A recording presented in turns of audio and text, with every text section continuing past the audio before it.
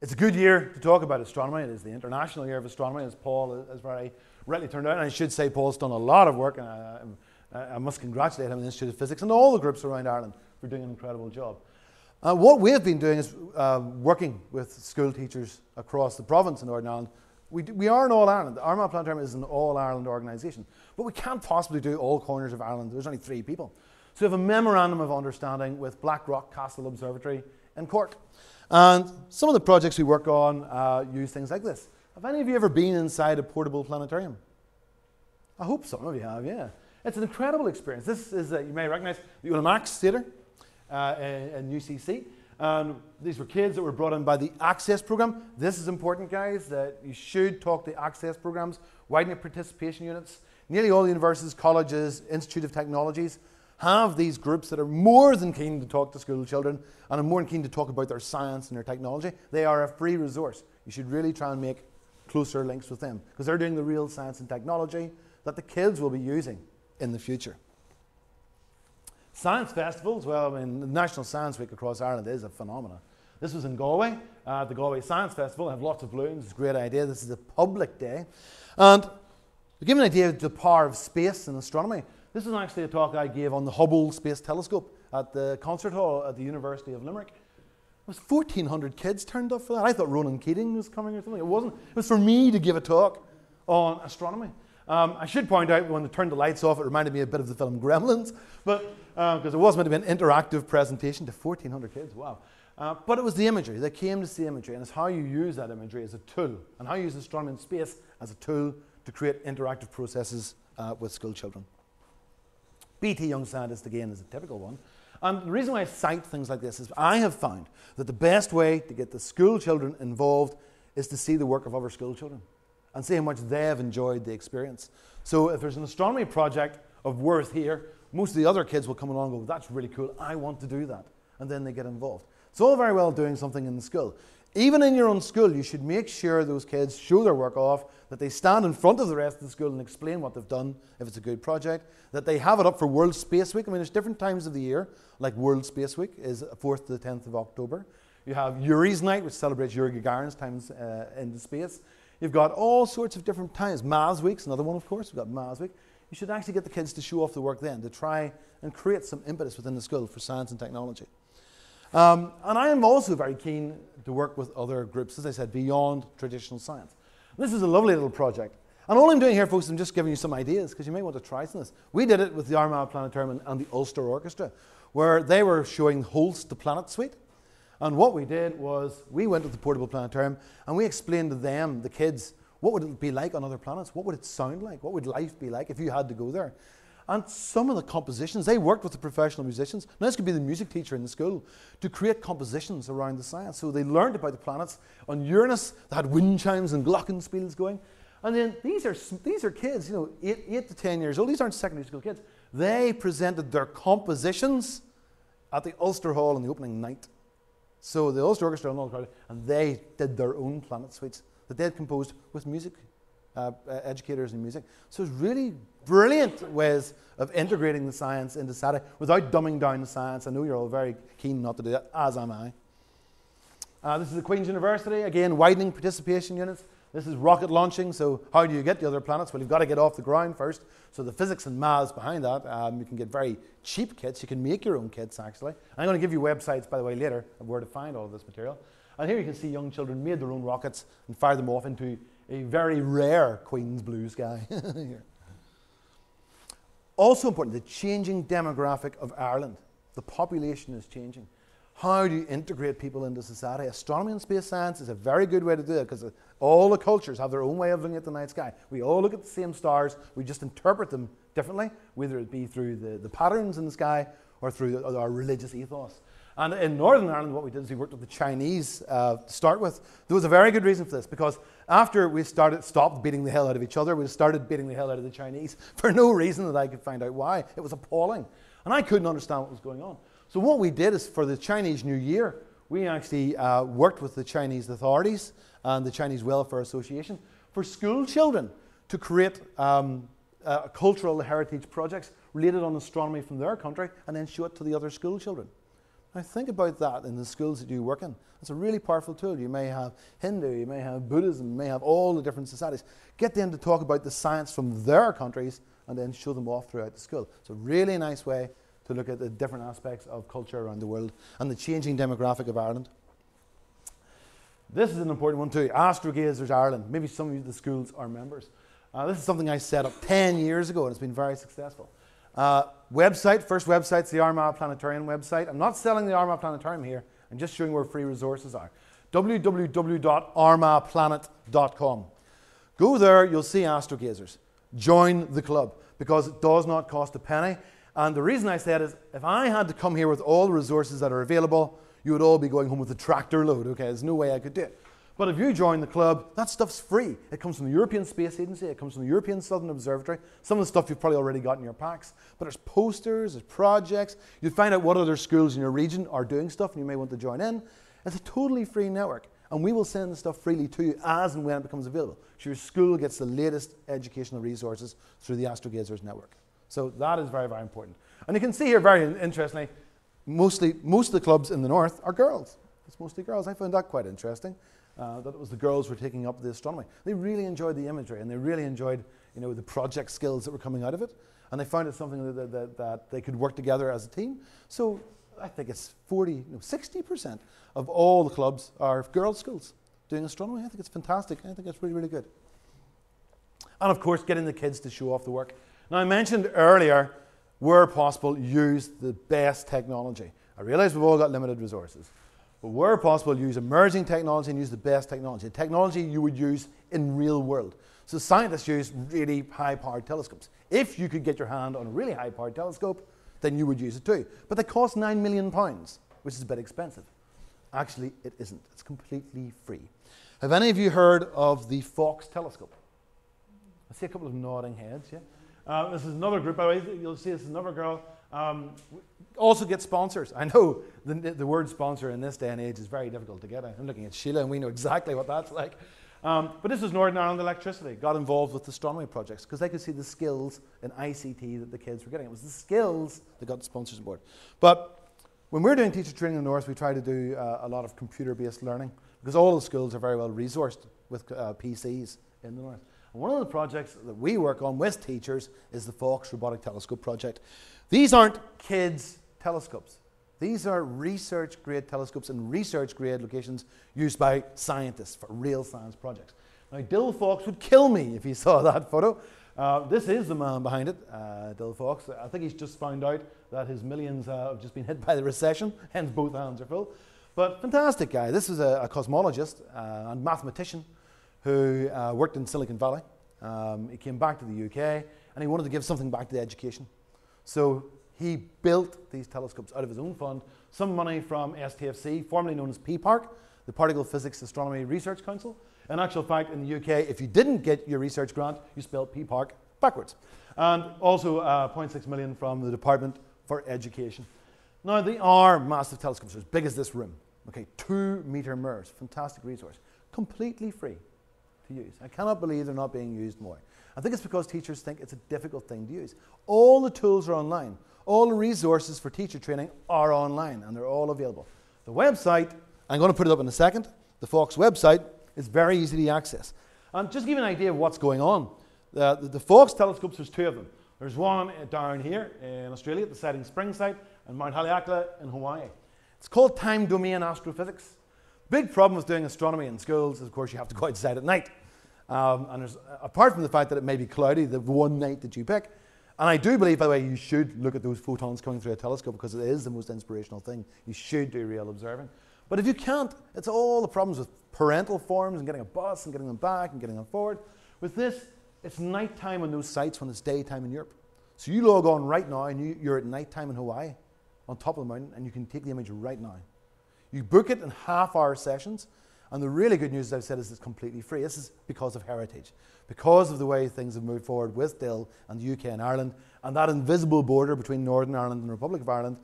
I work on very much an all-Ireland basis, as does Armagh Planetarium. It just did not make sense that we could only offer this for free in the north. So Dill just said, hey, give it to all the teachers and kids on the island of Ireland. And it is a fantastic experience, because there's an infrared camera as well. And as physicists, you shoot with this. You can log on, you press a button, you'll see what you can observe that night. If you're an astronomer and you know your right ascension, your declination, your longitude and latitude, you can pick the object you want. You can pick your own exposure time, but it will give you every guide needed. You cannot point it at the sun and fry the CCD. You cannot point it at the moon and do anything wrong. It will not let you destroy the telescopes. So you're not going to destroy a £9 million piece of equipment. That's the first thing to point out.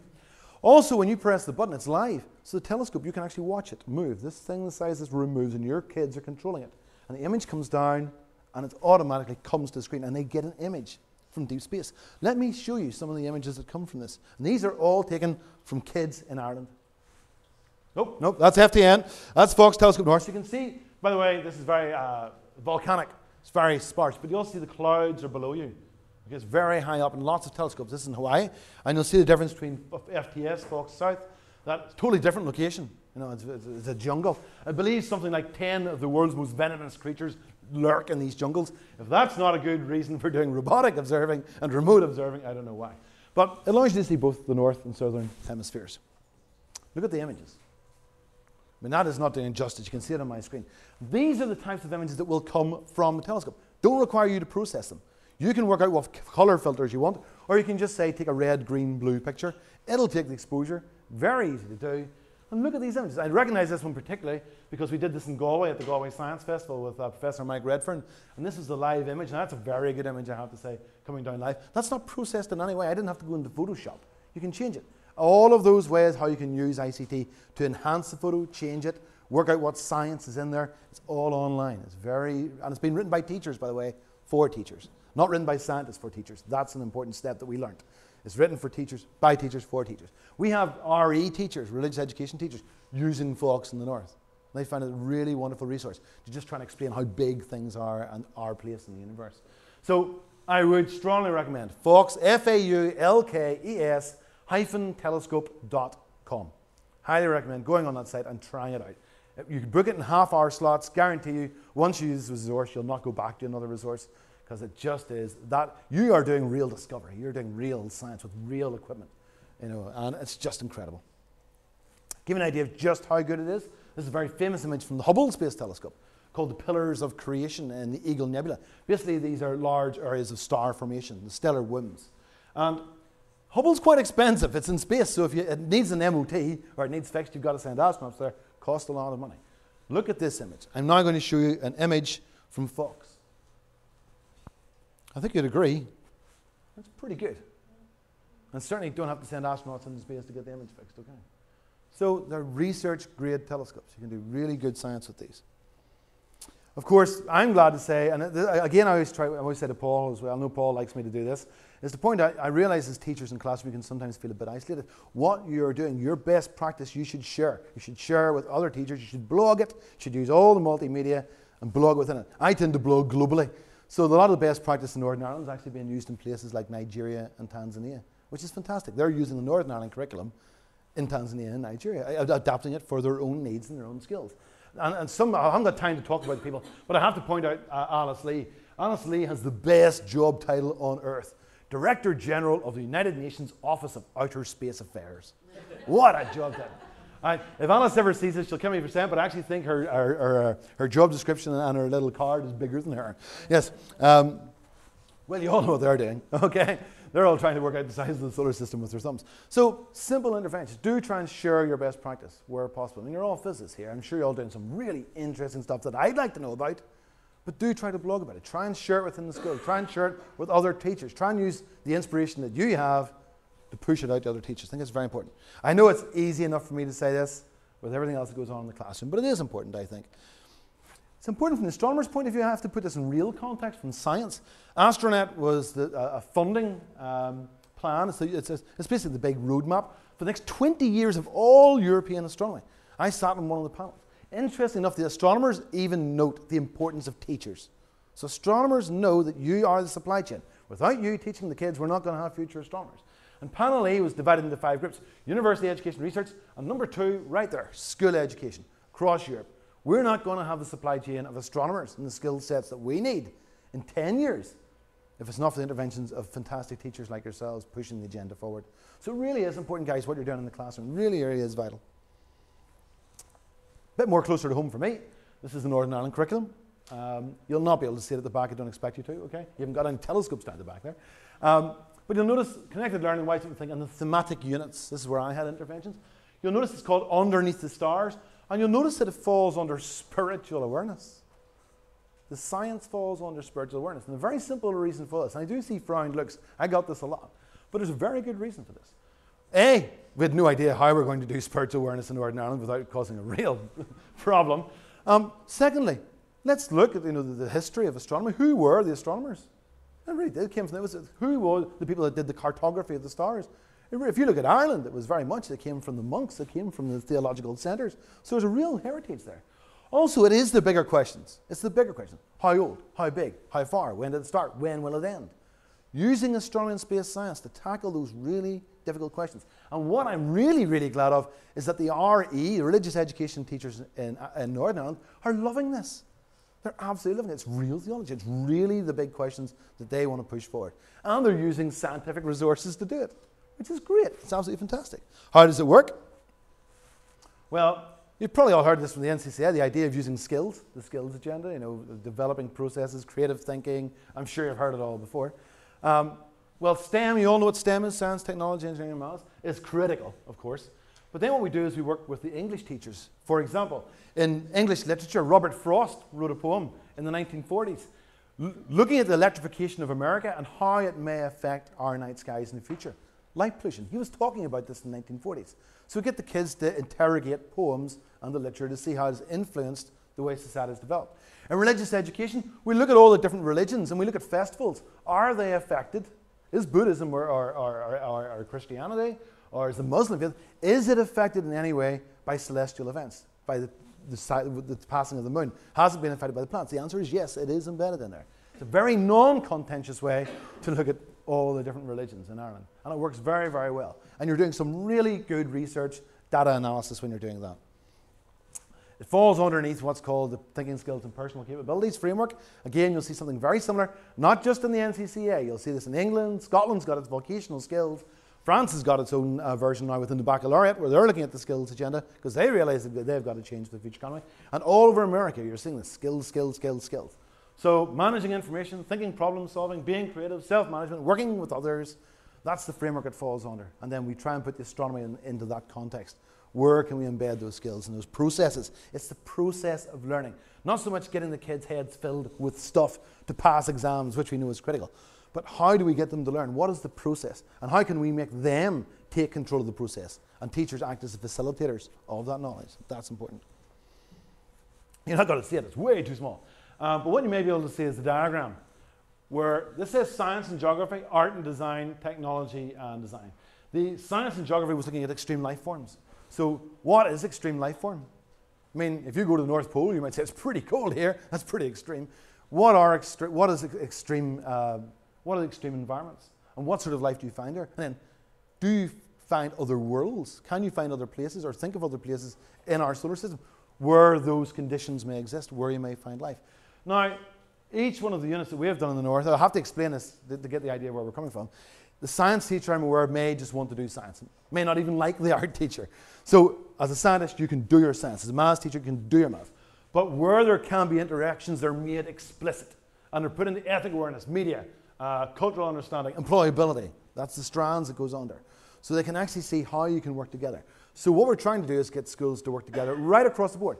So instead, for 6 weeks, you go into school as a pupil and you learn about a standard form in maths. Then you go into science and you do something like Hooke's Law. And then you go and learn something about Shakespeare and Van Gogh. It's a very disjointed learning experience. The context is space and astronomy for 6 weeks in every classroom. And what we're seeing is that the kids, it's anecdotal at the minute, but what we're seeing are the kids are starting to retain the knowledge more because it becomes more embedded, it becomes more relevant right across the board. And I think that's very, very important. So I would really strongly suggest, where possible, you get those interactions together. Now, I'm going to finish that because I want to do the cool stuff, and Paul's going to throw me out of the room. But to find that, I would say go to the CA website, but it's like all of these big, massive websites, you won't find it. So what I would suggest is you Google it. And all you need to Google is Underneath the Stars.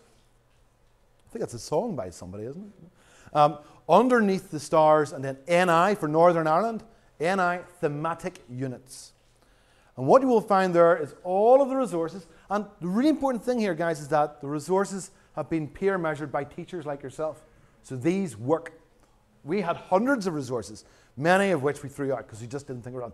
These were science teachers, religious education teachers, English teachers, maths teachers, all looking at these resources and going, these are good, these are too complicated, these are for really able students. And they're all catalogued there, and every single resource that you will find there is completely free. Okay, so it won't cost you a penny. That's very important. They're very free resources. So there's no point in me handing them all out now because I think there's 180 websites. They're also categorized, so it'd be planets, stars, galaxies. It's that easy to find. And then the links are there, English literature, mathematics, physics, chemistry, and how you can use them. I should point out it's 11 to 14 at the minute, so that's for 11 to 14. But it has been deliberately written so that if you want to use the stuff at 15 to 16, when that process comes along, it'll work. And if you want to use it at primary school, it'll work. It's the middle of the journey. All of this stuff can be downstreamed, is supposed to be the technical term, or upstreamed. The higher education. It just happens to be that's where the funding was, and that's where the changes took place. Another thing as physics teachers I do want you to be aware of is that you do have power. You are a lobby group, because it's what I do also with the Astrogazers. And I know certainly I was talking to Mike and Paul and people like this. NCCA will be changing the curriculum. They always do. They change ideas. If you're interested in astronomy and space science, you are the group that can go to them and say, listen, we really would like to see this within the curriculum. Because ministers, I've learned this, I shouldn't say this to camera, but I've always learned that a minister will not do anything if there's no real justification, or they think they're next on the line. But if it's the teachers coming to them and saying, hey, there's 80 teachers here that say this should be in the curriculum, well, they'll go, well, I didn't make the decision, the teachers did. Ministers like that, they really do. Okay, so what I'm going to do is I'm going to finish this little bit. And if I could ask, if you could hand out 3D glasses, please. You're all going to get a set of super sexy polarized glasses to put on now, okay? So wear them with pride, and I'll be with you in 2 seconds.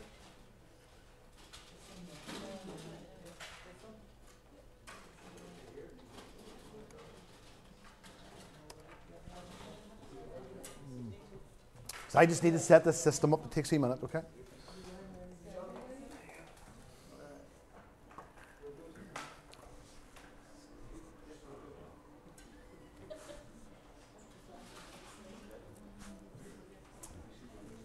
Okay.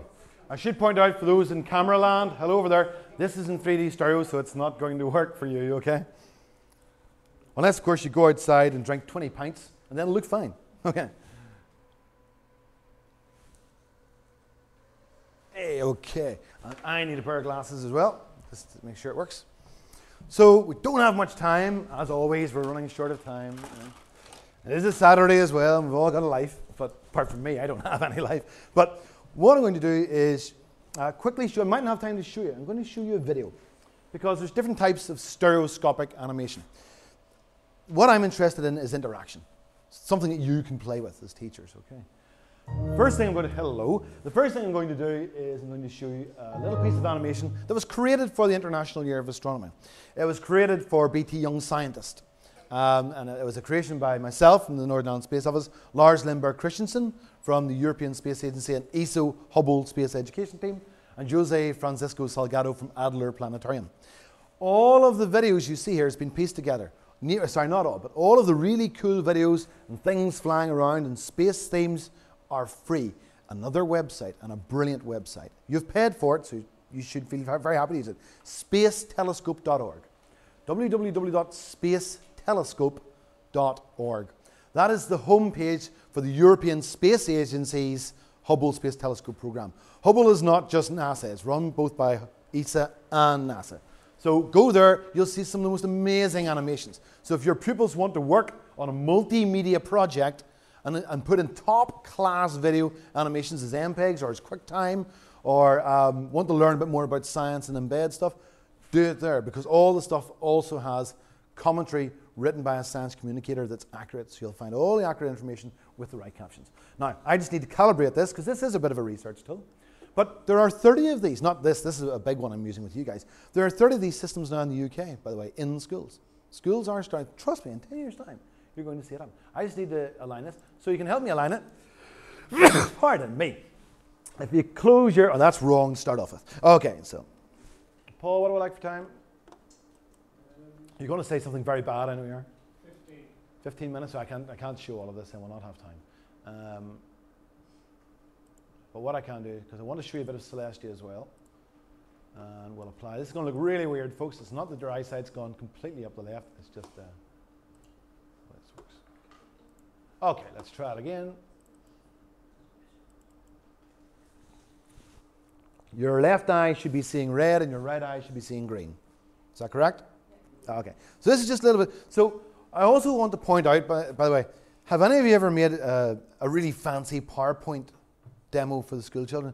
Or you think it's really fancy, and you've embedded lots of animations and flashing videos, and at the end of it you've realized, the kids just looked at the flashing videos and paid no attention to what I was saying whatsoever. We all tend to do that, information overload. What we've done here is not all 3D. I'm doing it exactly the same way I do with PowerPoint demo. If I want to emphasize a point, I use 3D, so things come out of the screen. It's about like the movies. If you go to a movie, a horror movie, if it was 3D the whole time, it doesn't work. It's when you want to embed an axe in somebody's head, that's when you want the 3D. Doing exactly the same thing. If we want to look, for example, at the rings of Saturn at equinox, what does that mean? I want the rings to come out of the screen. Now, we're only going to have about 5-10 minutes, so I'm not going to be able to show you all of this, but I'll give you an idea. And by the way, I think this is also on spacetelescope.org, but not in 3D, because we created it as a video. So, another very important thing you'll notice, by the way, I'm quite musical. I like music, and I think music's a very important thing when you're telling stories, having the right music. So the music is also on the website. It's completely free. We worked with a bunch of musicians from Munich called 1 to 1. They made the music, and it's free. So, but hopefully you'll just find this beautiful.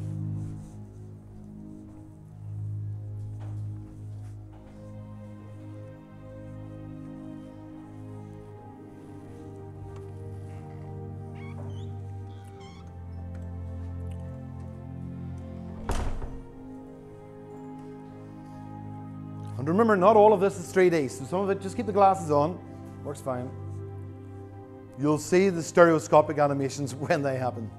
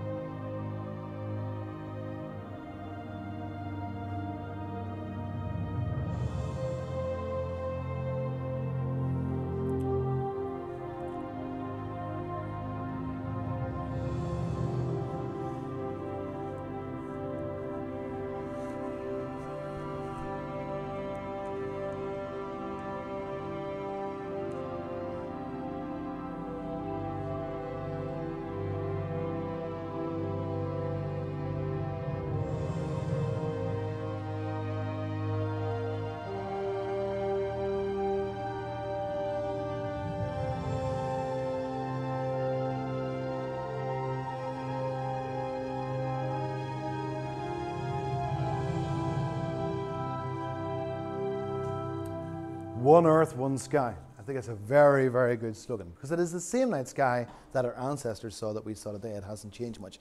You'll see a website there. If I haven't mentioned it already, the Irish node is www.astronomy2009.ie.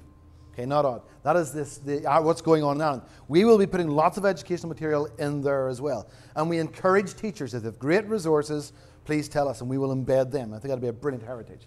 Now, when we're talking about astronomy, International Year of Astronomy, it's 400 years since Galileo pointed his telescope to the sky. It really helped the scientific revolution. But think back 500-600 years ago. Imagine looking up at the sky, not knowing anything about your place in space. What do you see? You see the sun rising in the east, the moon rising, the planets, stars rising, and setting in the west. It's very easy to believe that you were at the center of the universe.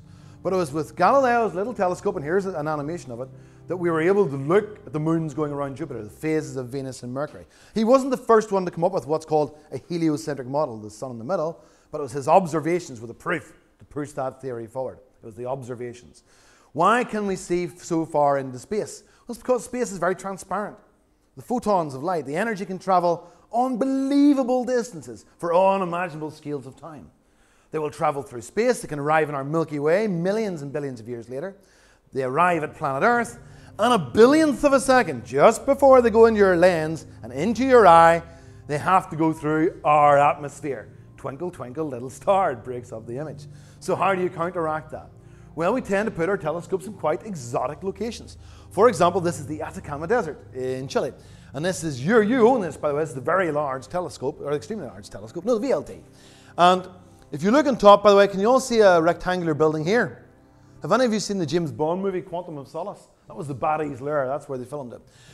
It's about 6 kilometers up. It hasn't rained in over 100 years. It's incredibly dry. So it's a really good observing site. Each one of these telescopes is over 8 meters across the mirror. They can be joined together through an interferometer, but they can all work independently. So it's a really powerful tool. However, we are still within the atmosphere. And a lot of the wavelengths are still lost. Some very important wavelengths if you want the big picture. So if you want an absolutely pristine image of the sky, you must go one step further. And that is into space. And that is why in space we have our observatory. It's actually a household name now, Hubble, the Hubble Space Telescope. It's not the biggest telescope I've ever designed. It's about 1 meter odd across. So it's nowhere near as big as those. But it has an uninterrupted view of the heavens. And as we look at it here, we'll put it into stereo to give you an idea of what it looks like. You'll see it's a light bucket. It collects the light, sends the signal to another satellite and back to the planet Earth. So it's a light bucket. It opens up here. This is the shutter. The light goes down inside, comes back down to the planet Earth. It's an unmanned satellite going around our Earth. Of course, mankind has also managed to leave planet Earth. The furthest we have got on foot is to the moon. And when you look at the moon, you can see these grey areas. Now, have you all heard this week, or some of you heard that the Indian mission to the moon looks like it's found water? Yeah, they may have found significant amounts of water. We always thought that was possible. But many years ago, astronomers thought the grey area were seas. That's why they're called the mare. Okay? But they're not seas. It's basaltic. It's lava. Now, if you look at these images, these were taken by the Apollo astronauts in the 1970s. And this was Apollo 17. As they flew down to land on the moon, they took the images. Take your glasses off just a second. Look at the image. Put them back on again. Do you see the difference? You get depth of field. They were using 3D even then to try and relay what they were seeing to ground mission control to the scientists. Because by doing this, you can see the rills and valleys. By the way, there's over 500,000 visible craters on the surface of the moon of different sizes and different depths of formation. But these images allow you to look at the depth of field, allow you to look at the processes and the impacts. So you can use this 3D technology for real science. Even though these aren't animations, these are stills. And now if you look at the relation between the moon and the Earth, you'll see a big difference. The Earth is alive, it's geologically active, there's a lot going on. And of course it harbours human life. Big question, are we alone? Has anybody ever heard of the Goldilocks zone? Does anybody want to have a guess what that is? What's the Goldilocks zone? You all know it, you all know it. Okay, it's not Weetabix, that's right. It is the habitable zone, the distance between the parent star and the planet, where you may find life. Not too hot, not too cold. That's why we call it the Goldilocks simplified. If we want to try and understand life and processes on Earth, it's not enough just to look at the geology of our own planet and other planets. We have to look at the relation and the interaction between Earth and our parent star, the Sun. Now, you can do that from the ground. Of course, never ever, you know this, binoculars, telescope, never ever look through a telescope at the Sun. It's got proper filters or properly supervised or it's being reflected. But there's a couple of problems. A, if you're on the ground, you've still got a lot of electromagnetic radiation, a lot of the wavelengths being lost. So you don't get the full picture. Secondly, the Earth spins, so it's nighttime, so you can't observe the Sun during the night. So again, we use satellites. And there's an entire cluster, a cavalcade of satellites that are in space that constantly observe our parent star, the Sun. I'm going to show you one here. And as it rotates around, in the background, you should be able to see Spaceship Earth. I call it Spaceship Earth, by the way, because if you're in a spaceship and something goes wrong, you're in trouble. If we screw up the environment and it goes wrong, humanity's in trouble. We don't have another Spaceship Earth. It's really important we look at it. But there's the Earth. You can see it's quite a distance away. Good reason for that. It's a big magnet. It's got a lot of stuff going on. We don't want any interference from the Earth with our messages. So we have this satellite out there. And we have lots of them. And when I'm talking to the public or even to small school children, I don't tend to mention big numbers. They can learn about that in school, or they can learn about that at home using the internet these days, or books. However, in the case of the Sun, you do have to give some sort of scale. 1,000,000 times the size of the Earth. The processes in the center are so strong with gravitational forces that you get nuclear fusion going on. And it's just an incredible object to look at. And what you can do in space, you can look at the different wavelengths. And using stereoscopic animations, what we can look at in the different wavelengths, look at the surface of the Sun. It's not a solid object. Can you see that it undulates? It moves. you can actually, there's like lots of little pistons going up and down all over, convection currents. And around the outside of it, you can see what looks like flames, these prominences, these solar flares. And there's an awful lot of magnetic activity. Because the surface isn't solid, these forces get convoluted, they get twisted, they break. They can release a lot of energy, these flares, these prominences. And if we look down towards the southern pole of the sun, you may see a big one in a minute flying off from it. If that energy, the highly charged particles, heads towards the Earth, that can have some pretty serious effects for our future society. The internet, mobile phones, navigation. More and more we rely on space applications for everyday things on the Earth. If these charged particles hit those satellites and we have no warning, then we get in trouble. Those satellites could be gone, we could lose communication, we can lose our navigation. So when we look at something like this, scientific, we use it for science, but it's also an early warning system. These satellites act as an early warning system to the planet Earth. You may look at this and think it's beautiful and it's very peaceful. We now know, astronomers hundreds of years ago probably would have said it's pretty peaceful, not much happens. We now know that the universe is full of exotic phenomena, lots of things going on, continuously being born, recycled, life, death. And even in our own solar system, in our lifetime, we have seen some pretty violent processes. This was Comet Schumacher-Levy 9, which is a big dirty snowball, basically of rock. Broke up into pieces and was caught by the gravity of Jupiter and it hit the planet in pieces. Now what you're looking at is a gaseous surface here, a gaseous planet. But can you all see the black bruises? When I tell you each one of those is bigger than the Earth, you can see why we worry about things like this. And this is a few years ago, only a few months ago, another one hit and we saw it. Another one hit Jupiter. Luckily, we're very small and space is very big, but we have to watch out for it. Where could mankind go in the next 30 years, 40 years? The red planet Mars. Even on this image that you're seeing here, this video, you can see the straight lines on the surface that were misinterpreted by scientists over 100 years ago as roads and canals. It gave this resurgence to this idea of life in other worlds, alien life. This is a beautiful video, but I should point out, this is data, okay? This is taken by European and American satellites and rovers on the surface. So although it's a video, it's real scientific data you're looking at. This is a real process. And what you're seeing here is a flyover, computer-animated flyover, of the Grand Canyon on Mars, the Valles Marineris. It's much bigger than our Grand Canyon. If you were to fly through this, it would be the length of the entire United States of America. You certainly wouldn't want to fall down off the edge because it's about 6 kilometers in some places. So if you're on a field trip, that would end your field trip very, very badly. Okay, don't want to do that. If we head out to Saturn, again, Galileo would have looked at this. We now know that it has these beautiful ring structures. Galileo's telescope could not resolve these. He just saw what looked like 2 Mickey Mouse ears sticking outside. He thought they were mountains. He couldn't understand when they went edge on, they vanished. It's because it's only about 1 kilometer thick, but he couldn't understand what was going on. We now know it's the rings. And if you go to www.cyclops.org, that's the homepage for the Cassini mission. This is the mission that's at Saturn now. The equinox is only finished a couple of weeks ago, and some of the imagery that's coming from that is truly astounding. It's all on the web. And it's really important because for the first time ever we have had a spaceship in orbit as the rings have been edged onto the sun. So anything just above and below the rings cast shadows. And we're able to see processes and things going that are going to keep the scientists busy for the next 10, 20 years. You'll notice that it's not just rings, it's thousands of ringlets, bits of rock and dust and ice. Possibly the leftover from moon that tried to form, or even leftover remnants of Saturn itself, stuff that wasn't used. And it is all about evolving life in the universe. This is a stellar nursery. Stars are forming, a molecular cloud. These are the building blocks of the stars. And over billions of years, the gas can coalesce. Of course, then what will happen is you'll get a nuclear fusion in the center. And depending on how much stuff the star gobbles up at the beginning of its life, that will actually affect the way that it lives and ultimately the way that it dies. So if you came back to a large molecular cloud several million years later, you'll probably see a lot of the gas being taken up, bright young stars. A lot of the gas and dust and nebulous stuff has been blown away by the cosmic winds coming from the stars. Those stars, if they're big enough, when they die, they don't go out with a whimper. They go out with a massive explosion. They outshine every other star in the parent galaxy. It's called a supernova, basically a huge explosion. And this is one that happened that monks in Ireland in the Chinese sun.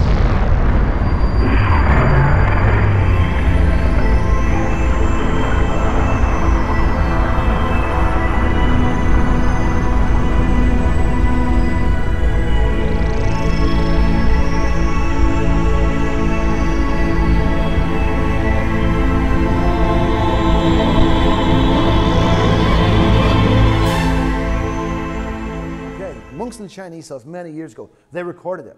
We now know it as the Crab Nebula. And it's still expanding. So if you watch this, you'll see it changing. If any astronomers are here, you'll see it changing into the shape of the Crab Nebula. But as it expands, it gets cooler. Okay, it gets cooler. And as it gets cooler and it becomes more rarefied in the optical spectrum, it will vanish after millions of years. This is the Crab Nebula. That's really the process we're looking at. Now, also when we're looking at the mass of the universe, when we're looking at a huge amount of nebular material, you can have a lot of stars forming. This is a globular cluster. You find them in like a halo around galaxies. Lots and lots of stars crammed into a small area.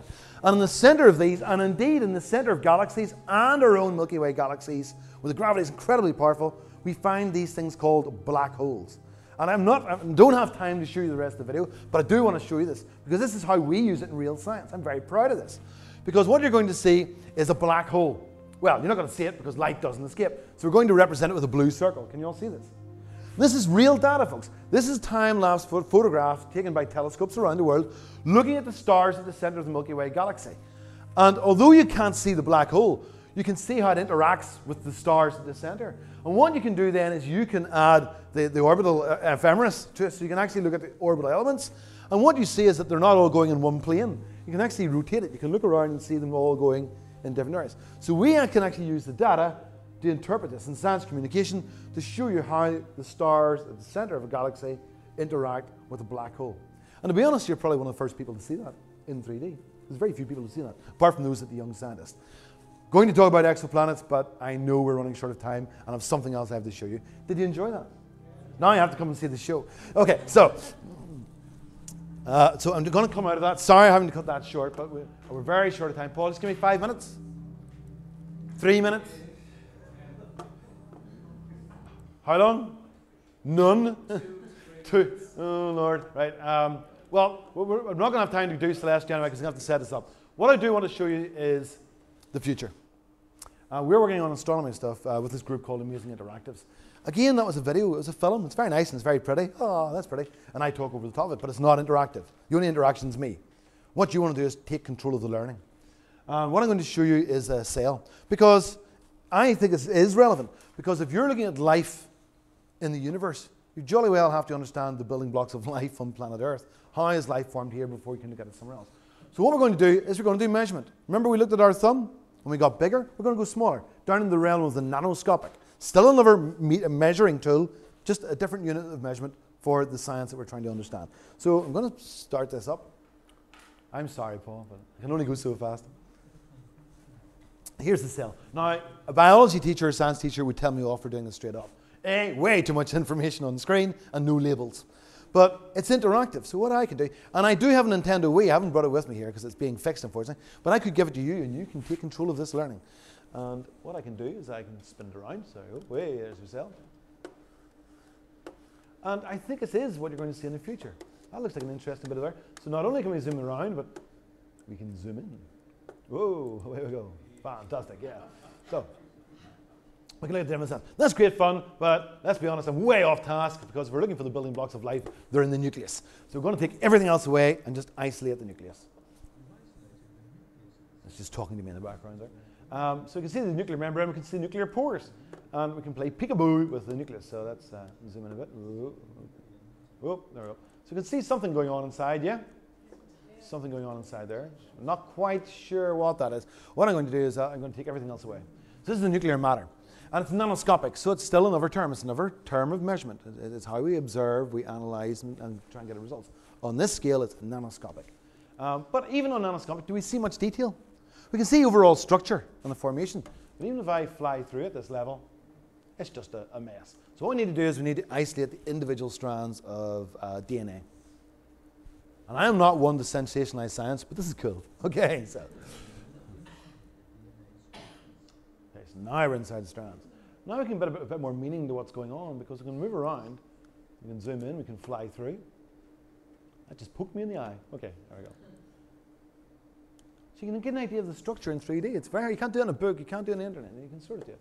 And one of the things we're working on, and the reason why I didn't want Paul stopping me is because Paul should be very proud of his students, is because we had 6 schools working on a project on light pollution using gaming technology. It's called Thinking Worlds, where the pupils created their own game. And sorry, Mike as well, of course. Mike sitting from Belvedere, pupil from Belvedere as well, worked on this project. And I think the teachers expected the projects to be good, but I think the creativity and the skills that came out of that project, basically what they had to do is explain what light pollution is, this artificial lighting, and that it's not just about astronomers, that it's an environmental problem. It affects life. It's an energy problem, big energy. Somebody has worked out that in Europe, every year, we waste 1.6 billion euros to light escaping to space for no use whatsoever. 1.6 billion euros. How much have we given to the banks? That makes me wonder, yeah. So you can see this works very well. And just to finish off, what we can do is we can zoom back. Oops. And look at the actual individual building blocks. But still, as I'm still standing here in front of you, what I would do and what we do in schools is we give this to the kids. Because they never need a manual. Teachers will go, give us the manual. Give us the kids and they'll just take everything apart and start again. And that's exactly what they did with the light pollution game. And I do have it on my computer, Paul. We won't have time to show it. But it will be available on DSE, I'm hoping in about a month's time. So you go to Discover Science and Engineering, the games will be up there with some explanation. Plus the authoring tool, which is free, that they used. So your pupils can have a go, take the projects apart and have a go at that themselves. So look at the DSE website. So, did you enjoy that? That's great. I have no time even to show Celestia because Paul's a slave master. But Celestia, you can download it. It's sitting on the screen. What I'll do is I'll load it up as you're heading outside. Okay. It's a simulator of the solar system where you can fly around the solar system. It can be downloaded from www.shatters.net. shatters.net. And if you go to shatters.net, you can download it from elsewhere. But why I say Shatters is because teachers have created educational packages to go with it.